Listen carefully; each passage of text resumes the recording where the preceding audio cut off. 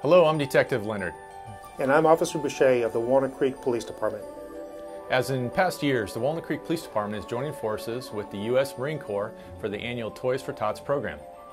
Collection boxes have been set up in the lobby of Walnut Creek City Hall and at local fire stations.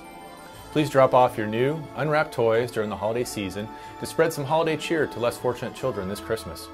Toys will be accepted at City Hall until December 12th.